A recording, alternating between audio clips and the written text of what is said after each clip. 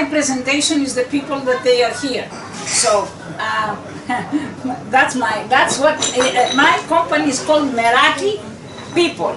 So I am going to showcase or invite people popcorn style. I am not going to pick, so whomever would like to come for a very short presentation to tell us what is it that they do, please come. Feel free. Feel free. I don't need to choose.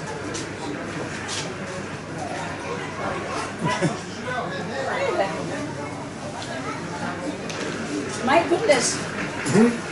Please take another.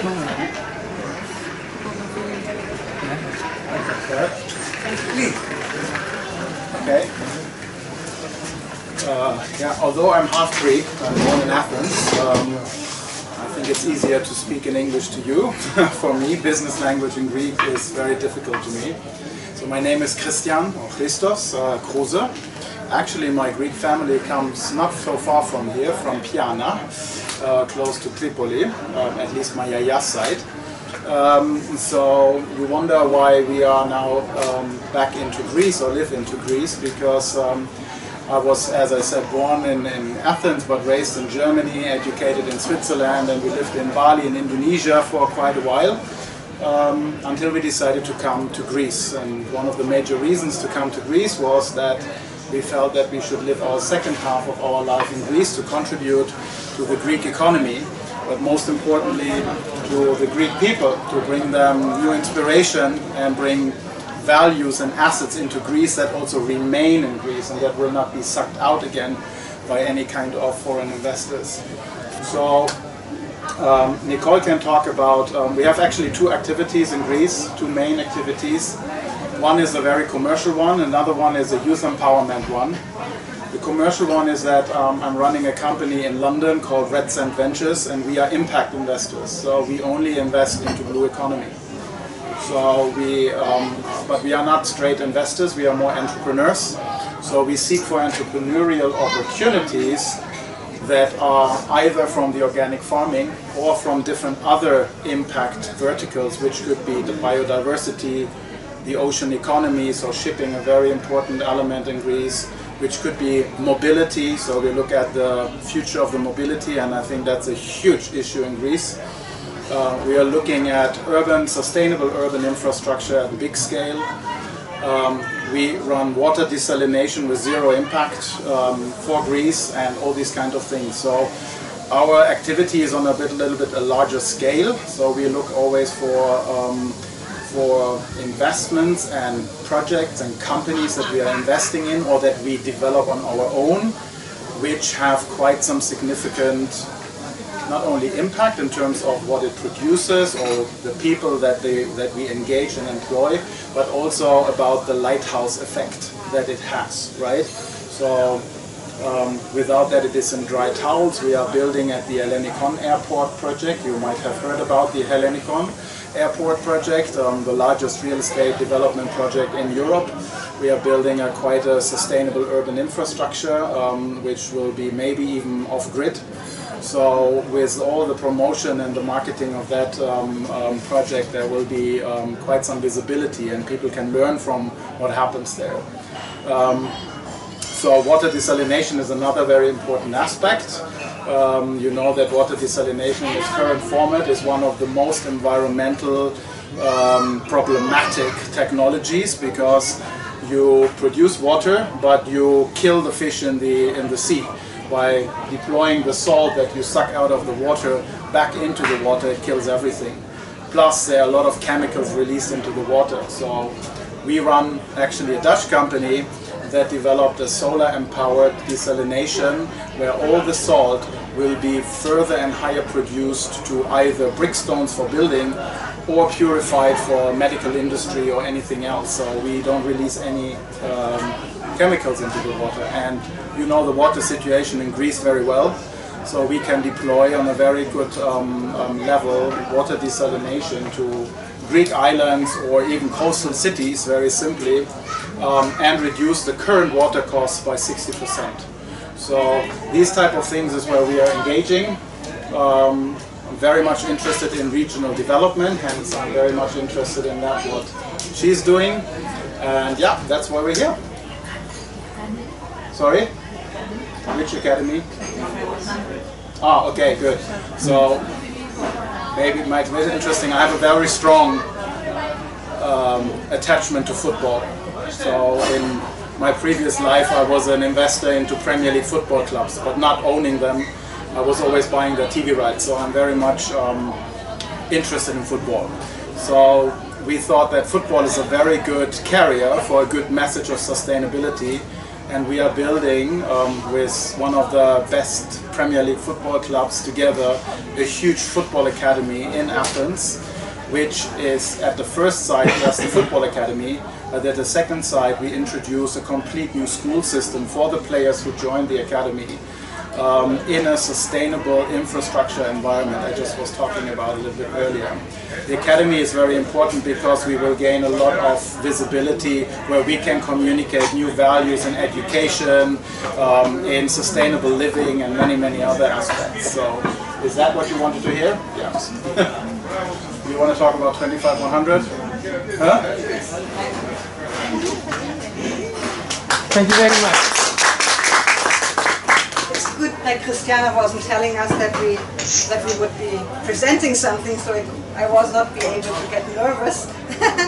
Thank you so much for all of us being here together today. It's an honor, and on such a beautiful day. Last night we had like a very beautiful dinner together, and we said we will move the clouds. And I always believe in this, that the mindset is the first thing if you want to change something. And like Christian said, we are a couple since we went to school together, and we got married here in Greece, so we have a strong connection through his family background. And even if I'm full German, I'm Ime Elinida Meradia. And I feel very much at home here. Also here in Astros, we have been now many times to Astros, because we just, when we drove around the corner and we saw the plane, we felt like it's like such a special energy, and it has an amphitheater-like atmosphere. And whenever we come here, we meet more new, amazing, interesting people, and it's very inspiring. Thank you so much for having us here. Yes, and we came to Greece with our inspiration from the time we spent in Indonesia, in Bali, for 3 years. We stayed there. Our children went to an amazing school called Green School, which is implementing very much the organic farming idea already with the little ones. They learn how to grow rice, how to eat healthy, how to take care of their body. It's a very holistic approach. And this is what we are also about, a lot also already from our family background. Even my mom used to have in the 80s her first health food shop, where Christian and we were working in and really carrying all the organic food like up the stairs, and try to get people being aware of, even if in your own daily life you can make a difference, right, with what you choose to eat, with what you choose to buy. And so this is what we are from the family background all about, and we try to also bring this into our family. We have 3 sons, and with them we went to the Green School, which was an amazing change of like lifestyle, and being in a different culture, and being in a community of people where you meet such inspiring people from all over the world who live this way, what you have been just presenting also, who was like a Meraki people in a way. You met such amazing people, and we realized we lived there in such a bubble that we wanted actually to bring that spirit to a place that is also very dear to our heart, and that was Greece.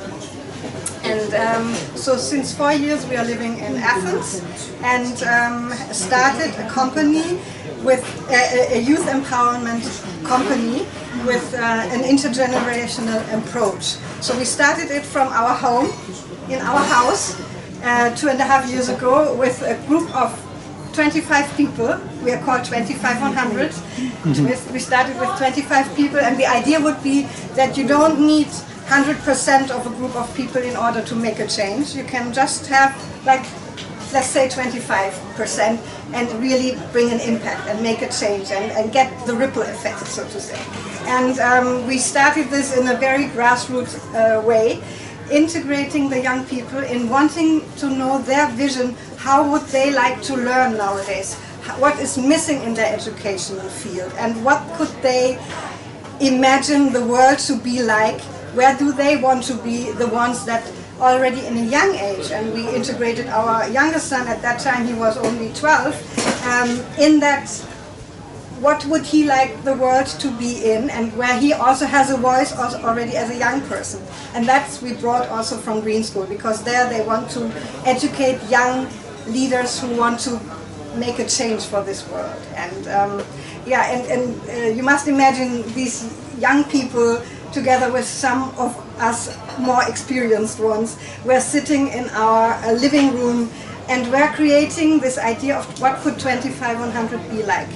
And so we started of saying we want to make a gap school for people who after school would not know what they want to do. They might have the exact way of what school is telling them, and they have fulfilled all this and have good grades, but they haven't looked into themselves what they really want to do, who they really are. And so we said we would like to create a place for those people who might not have the idea, but they want to do something and they want to get inspiration. And so this was one thing, but at the other hand we also wanted to maybe reach people who already know exactly what they want to do, and they know, I want to make a change, and I invented something like the best friend of our son who invented a hot nozzle, which is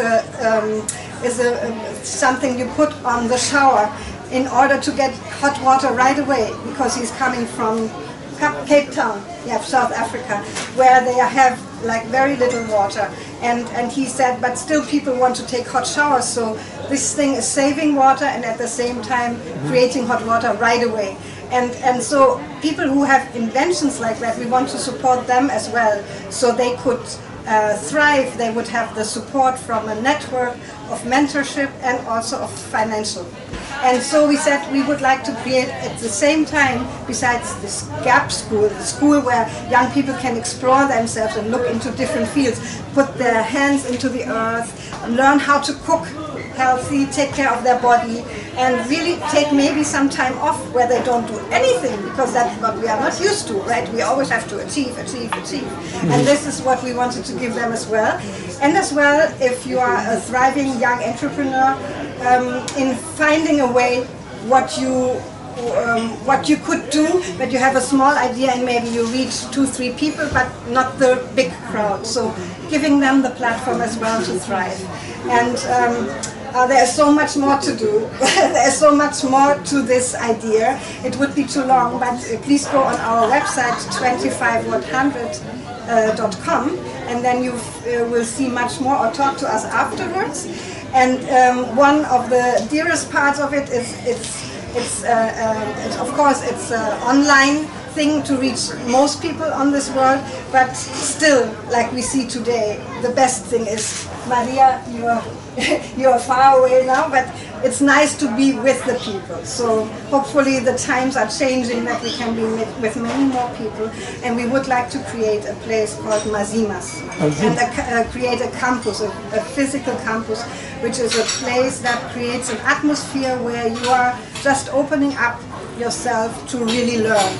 For people in different age groups, of course focused on the youth, on young people, but also for people who want to make a change in between something, between 2 jobs, between 2 lifestyles, and really opening it up, a place where people can share their experience and could come and give a workshop on organic farming, on knowing how to take care of yourself, on your well-being, how to get rid of the conditioning we all have gotten. And this is also one part that I am very much taking care of. I am the person who very much loves with the young people to work on themselves to get rid of this, or I cannot do this, I'm not strong enough, I'm alone, or my parents always told me this, I cannot do this. Also to take care of this part, which is like sometimes, especially in school, not even taken care of. Yeah. So, Thank you very much.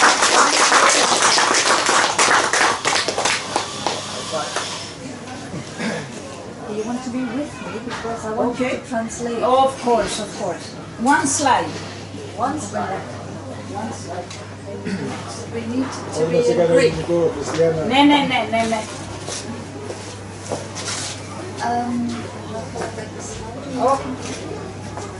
Ναι. Ανδρέας, τι θέλει. το slide της... Α, τη slide της... Το είναι που έβαλες εσύ. Όχι, Χριστιανά. Ποιο? Που είμαστε βιολόγοι και καλλιεργούμε για nas βιολογικούς. Yes, it's in my Χριστιανά με ακούς. Έχετε πολλά προϊόντα στο μαγαζί. Χριστιανά με ακούς. Ναι, σ' ακούμε, Μαρία. Just use yours. Δεν το έχεις, εσύ το έχεις. Α, μήπως το έχει Μαρία. Μαρία, μήπως το έχεις εσύ. Όχι, δεν το έχει Μαρία.